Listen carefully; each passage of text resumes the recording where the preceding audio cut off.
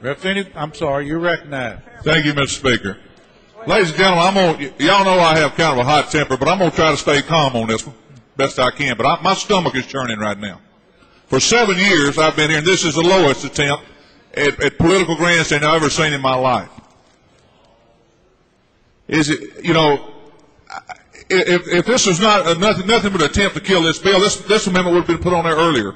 It's a late filed amendment to try to put somebody on the spot, vote against our veterans. Well, let me tell you what we've done in the last few years. We've given tax breaks to a lot of veterans on cars and things like that. We've done a few things like that. This is no more an attempt to try to put somebody on the spot for voting against veterans. I'm surprised at you, Representative Hawk, for bringing such an amendment. I thought you had higher caliber than that. This is low life. This is dirty. This is below the belt. If the federal government would take care of our veterans, we wouldn't even be thinking about something like this. This is absolutely ridiculous. I'm so upset about this. I'm shocked that we would get this low. Now we're going, let's put a 1% on there for world peace after we do this one.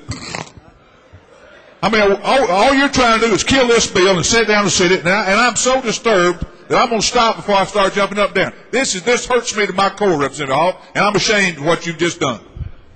Representative Curtis in the well. Chairman Curtis. Thank you, Mr. Speaker. Ladies and gentlemen of the House, I guess one of the greatest honors I've had since I've been here is being elected as the House Chairman of the Select Committee on Veterans Affairs.